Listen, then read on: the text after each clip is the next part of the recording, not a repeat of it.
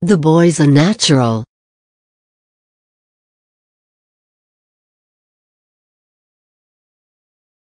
I've never seen anything like it.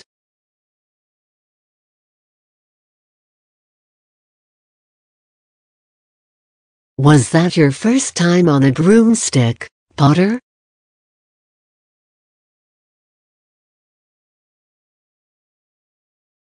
Harry becomes Gryffindor's new seeker.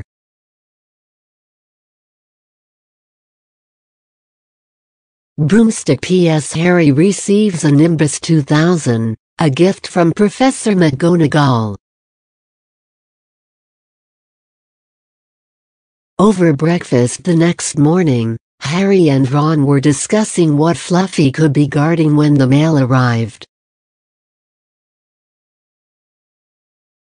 Harry, who had received no mail apart from Hagrid's letter, was intrigued as everyone else by the long, oddly shaped package in the mail that morning, and was even more surprised than the others when he discovered what was inside.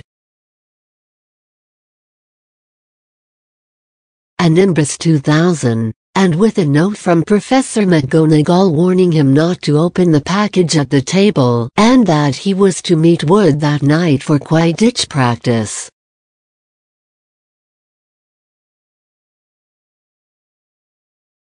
Taking the broom up to their dormitory, Harry and Ron were stopped by Malfoy, who seized the package and told Harry that first-year students are not allowed their own brooms.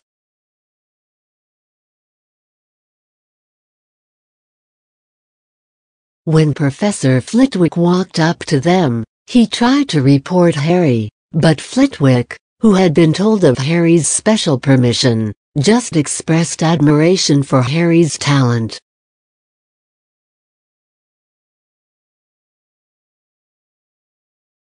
Halloween. But from that moment on, Hermione Granger became their friend.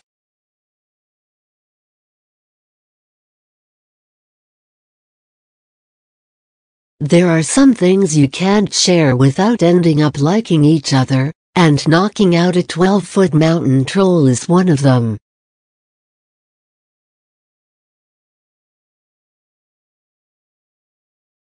Harry and Ron form a friendship with Hermione.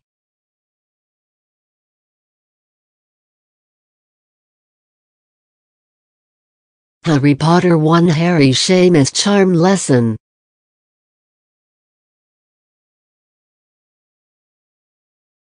A Halloween lesson on the levitation charm. On Halloween, Professor Flitwick began teaching his students how to perform the levitation charm. Only Hermione succeeded. Ron, offended by her air of superiority, later made a nasty comment that she overheard. The comment was about her lack of friends, causing her to run off to lock herself in the girls' bathroom in tears and making him and Harry feel slightly guilty.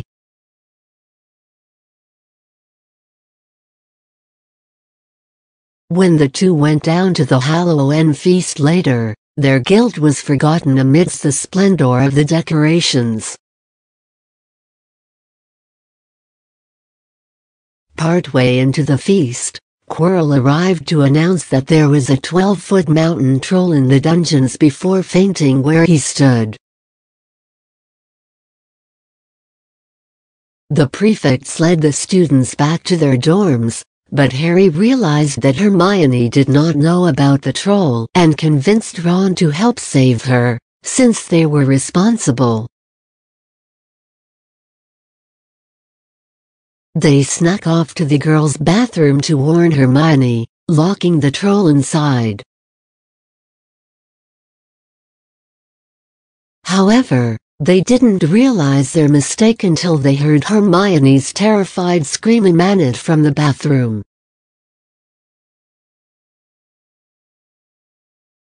A horrified Harry and Ron ran back into the bathroom to rescue her.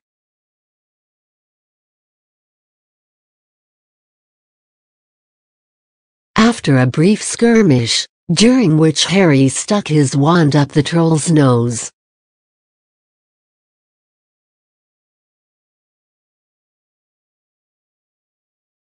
Ron finally knocked the troll out by levitating the troll's own club to smash into its head.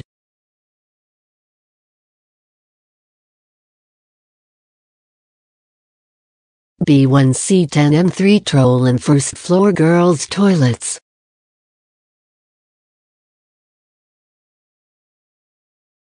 The mountain troll in the bathroom, where Hermione is hiding. The teachers arrived, attracted by the troll's yells, to find Harry, Ron, and Hermione covered in dust, and the bathroom in disarray.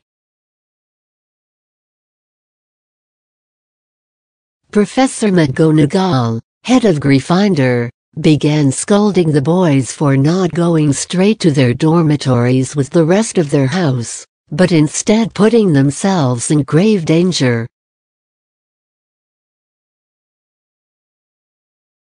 Much to Harry and Ron's surprise, Hermione lied to McGonagall and told her that she had gone looking for the troll, as she thought she could handle them.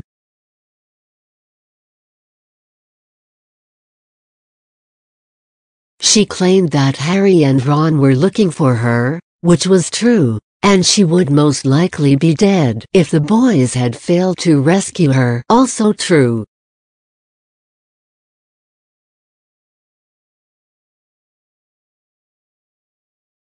The three bonded over the shared experience, and were friends thereafter.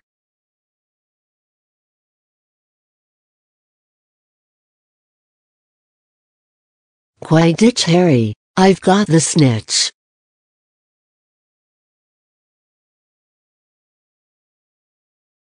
Marcus Flint, he didn't catch it, he nearly swallowed it.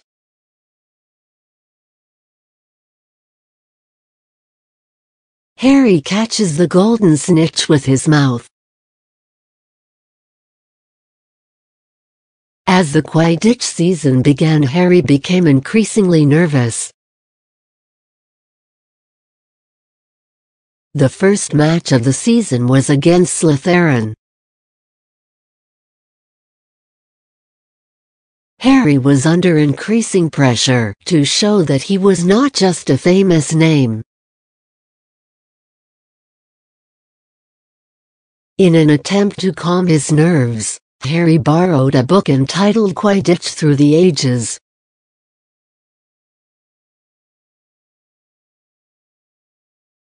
A book that was comprehensive history of the sport, that Hermione must have checked put from the library.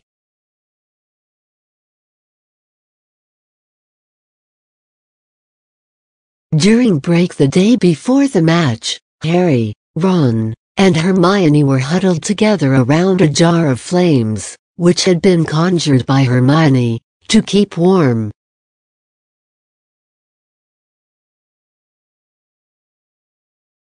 Harry Potter 1 Snape limp. Harry notices the blood on Snape's robes and a slight limp when he walks. Snape noticed their guilty faces, and looking for a reason to punish them, confiscated Harry's book on the feeble pretext that library books were not be taken outside. Harry noticed that Snape was limping, as though his leg was injured, strengthening his suspicions that the potion's master was after whatever it was that Fluffy was guarding. Nervous about the next day's match, Harry decided to ask Snape for the book back. Realizing that he would most likely be in the staff room and that it would be harder for Snape to bully him if there were other teachers around, Harry decided to confront him. Approaching the door, Harry overheard Snape complaining to Filch about Fluffy.